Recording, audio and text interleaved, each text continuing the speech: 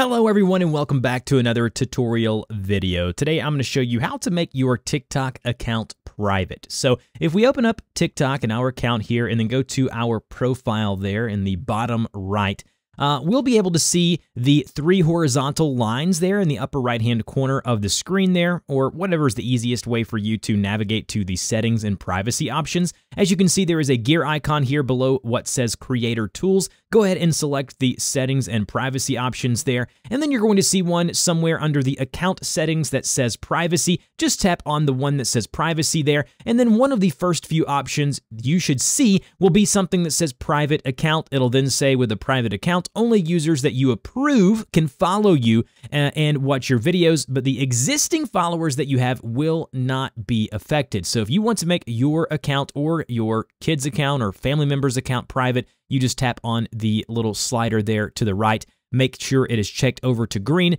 That way, the only folks who are able to follow or interact with that account will be the ones that you pre-approve or your existing followers before you make your account private. So again, when switching back to a public account, if I turn that off, it'll say, hey, if you switch this to a public account, it'll let you know all the good stuff of what folks with a public account can do. Make sure you read over those, and then you can switch right back to a public account as well. So that is how you quickly and easily change your TikTok account to a private account. If you have any questions, please put those in the comment section below. If this video helped you out, don't forget to like, share, and subscribe, and I will see you guys in the next tutorial.